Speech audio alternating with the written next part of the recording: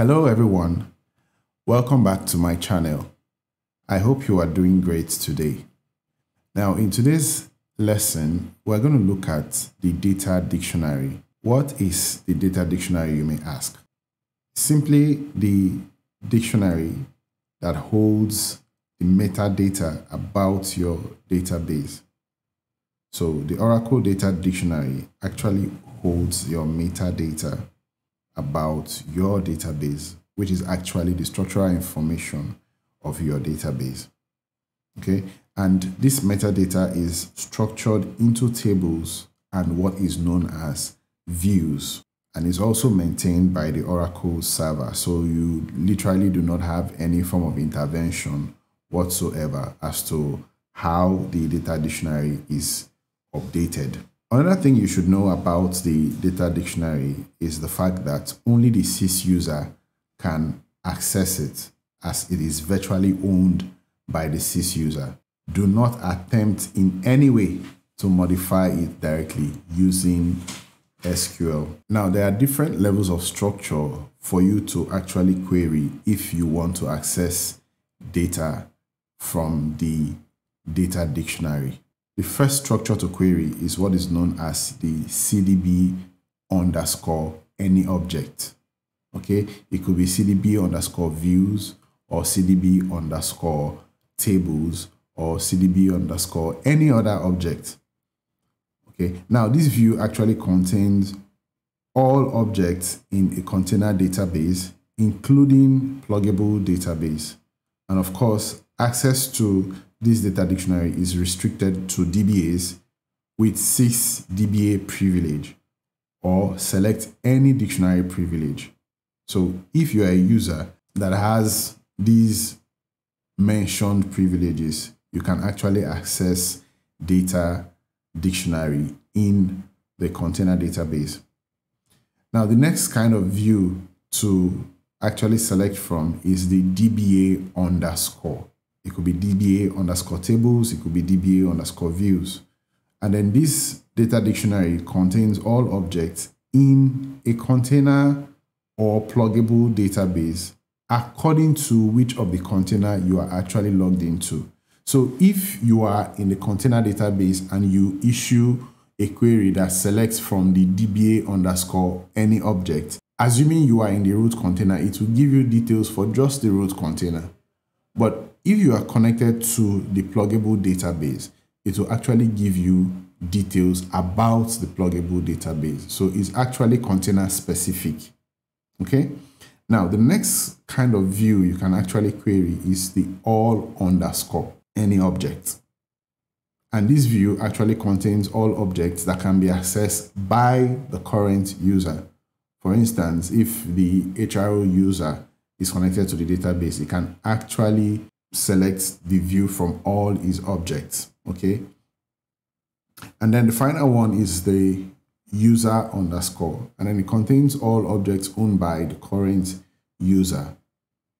Okay. Now, there's an important note. If you want to see all objects in a container database and a pluggable database, okay, use the CDB underscore. And then note, for this kind of view, your PDB must be open.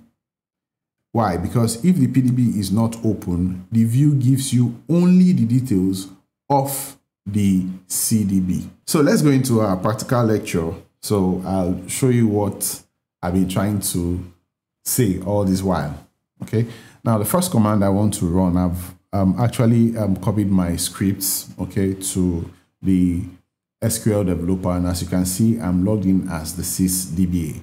Okay, so the first command I want to execute is the show conname. Of course, you know what this command will do. It will show you the current container you are connected to. So I'm connected to the root database, as you can see from our outputs, because it's showing the CDB $root. So I'm actually connected to the root database. Now, I'll try to execute this command. It says select con underscore ID, that's the container ID, then the name, the open mode, that's open underscore mode, from v $PDBs. Now, this is actually a query to view the status of your pluggable database. Okay, So let me quickly execute this query, and then you can see that ORCL PDB is open in read-write mode, and the rest of the other pluggable databases are mounted. That's fine. I don't need all of them to be open. I just want the ORCL PDB to be open so I can use it to do my illustration. Okay. Now, the next thing I want to do is to execute this query. Let me quickly claim this and then execute this query. It says select owner table underscore name con ID, that's container ID, from CDB underscore tables order by 1, 2. Okay, of course, this order by 1, 2 means order by owner and order by table name. So let me quickly execute this query. You see that it will show me everything, every table in both the CDB and the PDB. Okay, so I'll execute this query real quick, and then you can see the result. Okay, if we do this, right click and then say count rows, you'll see that we have 4,368 rows. Okay, now there's another thing I want you to take note of. Take note of the container ID. Okay, now for this particular owner, app QO6, we have 2 of the same users. But if you look at the container ID, you will discover that this user is found in container ID 3, which is the pluggable database ORCL PDB. And then this user is also found in container ID 1, which is actually the root database. Are you seeing how the query works now? So this user is found both in the pluggable database and the root database. Please, again, take note of how many rows we have. We have 4,368 rows. There's a reason why I'm emphasizing on this particular point. Okay, so let's execute this query. Now we want to execute a query to count all the tables we have in both the pluggable database and the root database. Okay, we want to have a clear picture of how many tables each of these containers have. So for that, I'll execute the query, select container ID, count table name from CDB underscore tables, group by container ID. Okay, so if I execute this query, you will see now that container ID 1, which is the root database, actually has 2,179 tables, while container ID 3, which is the pluggable database, has 2,189 tables. Okay, this is very important. Take notes. You can even write it down, or maybe I should just create a notepad for it so we get to differentiate, because we want to do one exercise real quick. So just give me a second. New text document. Okay, I'll just quickly open this,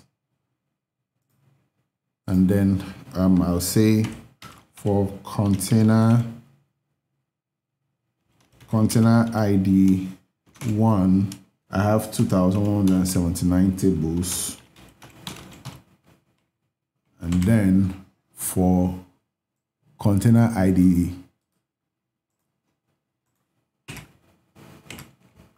container ID 3, I have 2,189 tables. Okay, so container ID 1 is actually root, and then container ID 3 is pluggable PDB. Okay, so you might be wondering why I am doing this. Now there's a query we will execute when we switch or when we alter the session, and then you get to see what I was trying to explain. Okay, now we are querying the CDB underscore tables, and it's giving us the tables both in the the container database and then the pluggable database. So let's go to our SQL developer again. Let's execute this query. Okay. Select count table underscore name from DBA underscore tables. Now we are not using the CDB underscore view again. We are now using the DBA underscore view, but because we are still in the container database, it will show us only the tables in the container database. Okay. So I'll execute this query. Let me quickly clear this. I'll execute this query. And then it gave me 2,179. And which of the containers has 2,179 tables is obviously container ID 1, which is the root database. Okay. So let me do something real quick. Now I'm going to alter the session to the pluggable database and execute the same query. Okay. So let me quickly do that. Alter session, set container equal to ORCL PDB. If I execute, it shows session has been altered. Okay. Now, to confirm, I'll run the query show container underscore name. And then if I execute, it shows that I'm actually in the pluggable database. So let me execute the same query again. Select count in brackets table underscore name from DBA underscore tables. If I execute this, you'll see that I have 2,189 tables. Now let's look at our file and find out which container has 2,189 tables. It's obviously the pluggable database. So are you seeing how the data dictionary views work?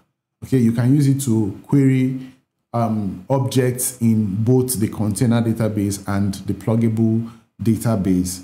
Okay, now I want to alter the session again and move back to the root database. Session has been altered. To confirm, show con name. Okay, and it has shown me that I'm in the root database. So guys, this is just an introductory lesson to the data dictionary. Going forward, I'll be bringing your way more exciting content about the Oracle Data Dictionary and how to query your data files, how to query some other important data dictionary views. So please like this video if it was interesting to you and share it widely. And most importantly, don't forget to hit the subscribe button and turn on the notification bell icon so you don't miss out whenever I upload another valuable content. And I'll see you in my next video. Bye for now.